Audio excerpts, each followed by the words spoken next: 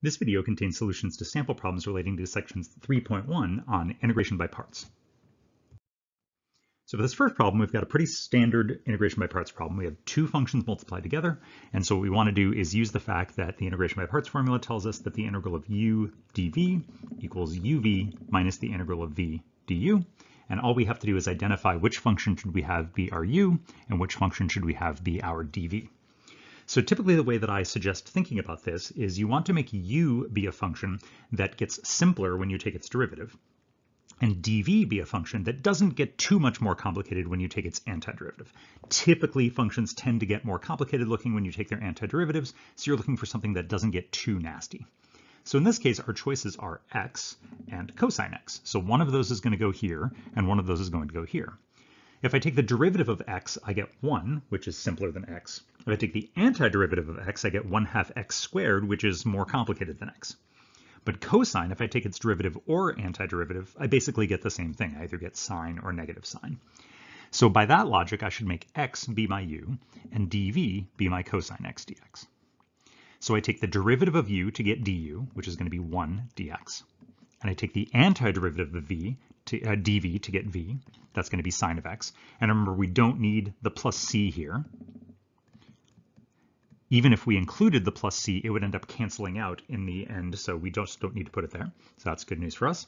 And now we plug into our integration by parts formula. So it's u times v, x times the sine of x, minus the integral of v du, that's sine of x dx. And now we've transformed our integral into an integral that's easier to do. And in fact, all we have to do is find the antiderivative of sine of x, which is negative cosine of x. Subtracting negative cosine of x gives us plus cosine of x. And so that's our antiderivative. All right, next up, again, pretty similar problem. We've got two functions. We've got x and e to the 4x. So one of those needs to be our u, one of those needs to be our dv. The exponential function, similar to the trigonometric functions, basically stay the same if we take their derivative or antiderivative. The derivative of e to the 4x is 4e to the 4x. The antiderivative of e to the 4x is 1/4 e to the 4x. Those are all basically the same except for a constant multiple. But x gets easier if you take its derivative and more complicated if you take its antiderivative. So that's the one that we should make be the one that we're going to take the derivative of to get an easier integral. And then the exponential function will take the antiderivative of that. So we get du is 1 dx, and v, as I said before, is the antiderivative of e to the 4x, 1/4 e to the 4x. So we have uv, so that's x times 1/4 e to the 4x, uv minus the integral of v du. So this will be minus the integral of 1/4 e to the 4x dx. So this is 1/4 x e to the 4x. And that 1/4 we can pull out, and we take the antiderivative of e to the 4x, we'll get another factor of 1/4. That'll give us 1/16 e to the 4x plus c, and we're done. All right, this one's a little bit more complicated, but it's pretty similar to the first problem that we did. Again, we've got two functions, x squared and sine of x, and similarly to what we did in the first problem, we're going to make the polynomial part, the x squared, be our u, and the trig part be our dv. X squared turns into 2x when we take its derivative, but it turns into x cubed, which is sort of a higher power, more complicated if we take its antiderivative. So this is the way that we want to do it. Our du is 2x dx. Our v is the antiderivative of sine of x, which is negative cosine of x. So our integral becomes uv, so that's minus x squared cosine x, minus the integral of v du, so that's minus 2x cosine x dx. Minus a minus is a plus. So now our integral has transformed into integrating 2x cosine x dx. Now that's not an integral that we can just do, but it is easier than the integral that we started with because 2x basically is replacing the x squared that we have. So this is an example where we're going to need to use parts again to make the integral even simpler. But we're going to choose our parts in the same way. And this is a good rule of thumb. If you're ever doing parts multiple times, continue choosing your parts in the same way. If I chose my parts the opposite way, what would happen is I would get back to my original integral, and that's not going to get me anywhere. So I chose the polynomial to be my u, so I'm going to choose the polynomial part to be my u again.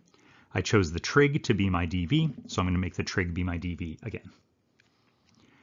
Du is the derivative of 2x, that's 2 dx.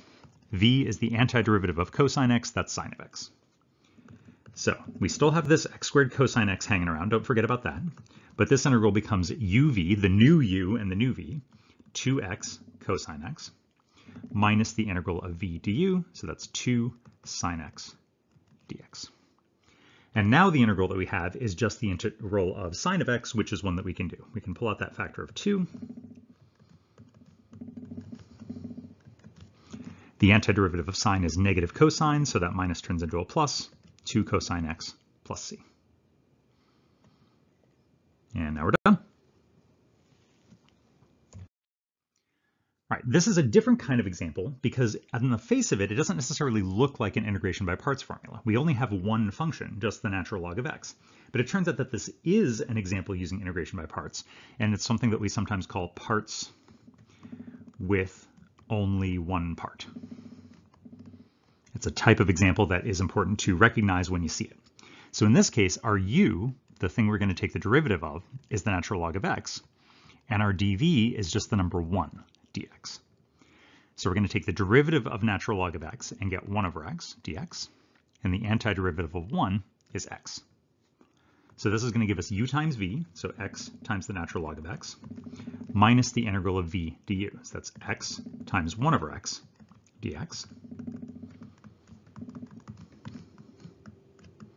And so we're taking the antiderivative of 1 with respect to x. And the antiderivative of 1, that's just x. So this turns into x times the natural log of x minus x plus c. So a little bit of a tricky problem because it doesn't immediately look like it's an integration by parts problem, but as it turns out, it is. All right, how about this one? X times e to the x squared. So this might look pretty similar to the second example that we did, number 2, but actually this isn't integration by parts at all. Watch what happens when we try to use integration by parts. So again, we look at this and we might think, oh, there's two functions, x and e to the x squared. Well, I can't take the antiderivative of e to the x squared. There's no way to do that. So if I'm going to use integration by parts here, then e to the x squared, that has to be my u because there's no simple antiderivative there. And then dv would have to be x dx. Now I can apply the integration by parts formula. That's what's a little bit tricky about parts, is that there's nothing stopping you from using it. It just doesn't always help.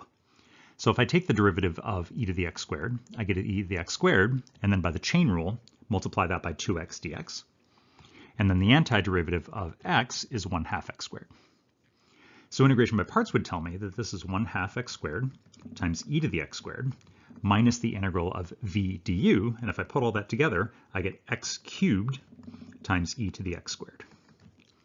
Now, if I compare that to the integral that I started with, it looks like things are getting worse. I had x times e to the x squared, and now I have x cubed times e to the x squared. This is not getting better. And so an important skill to build here is to recognize when the method that you're trying to apply isn't working. So that means we're going to stop and we're going to try something else. So in this case, what could we do instead? Well, we could use a simpler method. And in fact, what we need to do is not integration by parts, but a substitution. We're just going to set u equal to that x squared. Du is 2x dx. And we might recognize that this x that we need to make our substitution work is exactly this x that's sitting in our integral. We just need a factor of 2. And we can get that as long as we put a 1/2 out front to balance it. So we get 1/2. We get e to the u, du. And then the antiderivative of e to the u is e to the u. We substitute back in, we get 1/2 e to the x squared plus c, and we're done. So even though integration by parts is this powerful tool that we've learned how to use, it doesn't apply to every situation. So we have to be careful and make sure we only use it when it's actually necessary. All right, here's another example. This one is an integration by parts example, but it's a little bit different than the ones that we've seen before. Because if we look at these two functions, these are both types of functions that we've talked about where they basically stay the same if you take the derivative or the antiderivative. Neither one of them is an obvious choice for u or for dv. And so what we're going to do is we're going to sort of arbitrarily just choose one of them to be u and one of them to be dv. The way that I would approach this problem is I would make the sine of 2x be my u, because when I take the derivative, I'm just going to get a factor of 2. Versus taking the antiderivative, which would give me a factor of 1/2. I'd rather avoid fractions, so choosing my parts this way allows me to avoid the fractions. So my du is cosine of 2x times 2 dx by the chain rule, and then v is just going to be e to the x. Now, we're going to see why this is important a little later on. I'm going to give this integral a name. I'm going to call this I. So I is the integral that we're trying to figure out. All right, now, parts tells me that this is u times v, so e to the x times the sine of 2x. Let me fix that. Sine of 2x. Minus the integral of v du. I've got a factor of 2, and then I've got e to the x times the cosine of 2x. Now, remember what I said earlier about looking at what you get after you apply integration by parts and asking yourself whether things are getting better or getting worse. And what we see here is that things really aren't getting better or worse. They're basically staying the same. All we've done is we've exchanged our sine for a cosine. But that might lead us to think, well, wait a second, if I do this again and choose my parts in the same way, then I'll get back to sine, and maybe I'll be able to manipulate this equation that I get and figure out what my original integral is supposed to be. And that's exactly what we're going to do. So we're going to use parts again. And again, because we chose to use the trig function for u and the exponential function for dv, it's important that we choose those parts the same way again. If we chose the parts in the opposite way, all we would do is get back to the original integral with everything canceling out, and that's not what we want. So we're going to take the derivative of cosine of 2x. That's going to give us negative 2 sine of 2x. And then the antiderivative of e to the x is, again, e to the x. So we have e to the x, sine of 2x, minus 2 times a whole bunch of stuff. All right, so it's u times v, e to the x, cosine 2x, minus the integral of v du. We've got a negative sign already, and so minus a minus is going to give us a plus. The integral of 2 e to the x, sine of 2x. And so what we should notice here, dx, what we should notice here is that this integral here, because of that 2 there, that's 2I, right? I was this integral, and notice that we're back to the exact same integral, just with a factor of 2.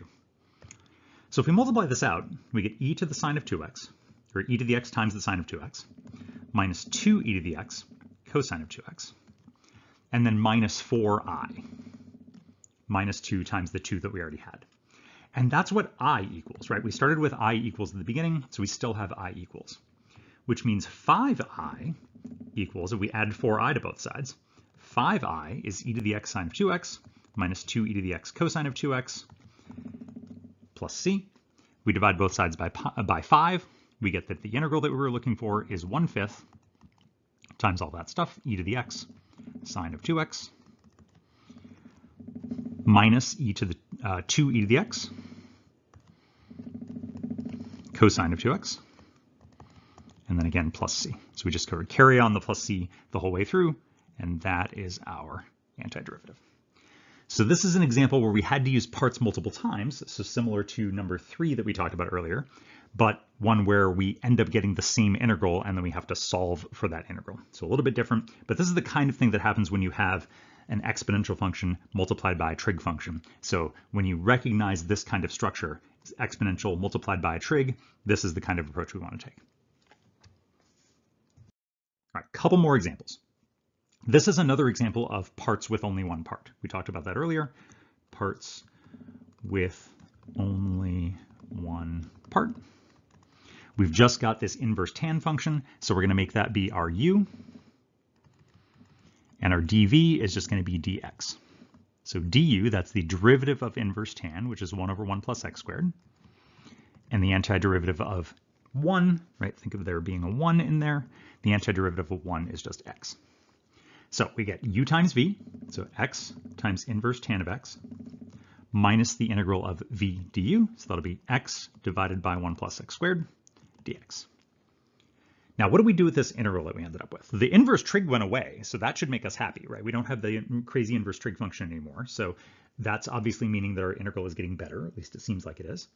And so what do? We're going to do a substitution. We're going to let u equal 1 plus x squared. Du is going to be 2x dx. We've got an x in the top of our fraction, we're just missing the 2, so we can put in the 2 as long as we also put in a 1/2.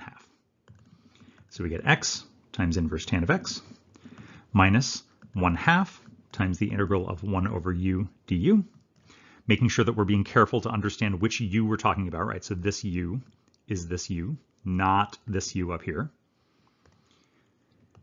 So we get x times the inverse tan of x minus 1/2 times the natural log of absolute value of u plus c.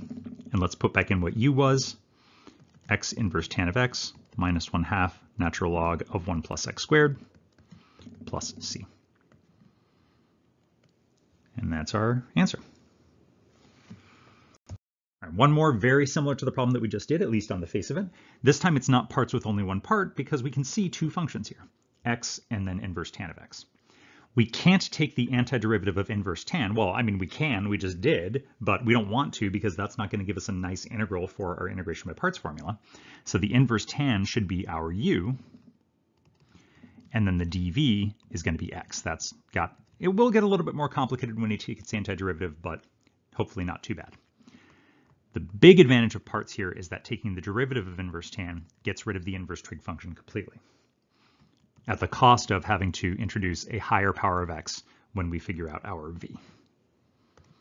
So we have v times u, or u times v, 1/2 x squared inverse tan of x, minus the integral of v du. So that's a 1/2, which I'm going to go ahead and put out front, x squared divided by 1 plus x squared. Now what do we do with x squared divided by 1 plus x squared? It's a little bit tricky. A substitution isn't going to work here because if we let u equal 1 plus x squared, we just need a 2x, but we have an x squared. So we're going to have an extra x left over and we're not going to really be able to deal with that. So the trick here is to do something tricky, is to do some algebraic trickery, as I like to call it. I'm going to add 1 to my numerator, and I'm also going to subtract 1 from my numerator. So I've added 1 and I've subtracted 1, so I haven't really done anything. I haven't cheated. I haven't broken the math laws. And so what does that give me?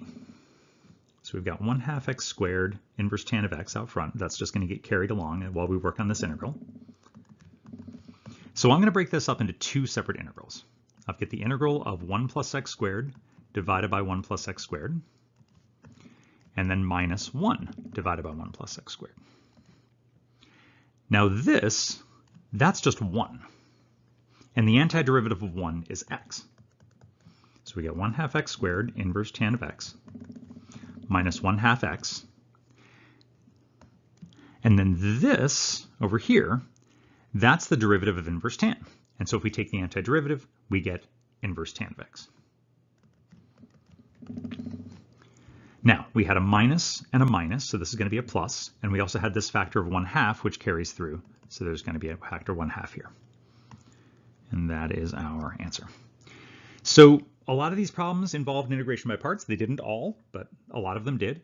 And even the ones that involved integration by parts, a lot of them also involved other things. They involved regular substitutions or algebraic tricks. So we need to think about our full bag of tools that we have to approach integrals and integration. And integration by parts is just one of the tools that we have available to us.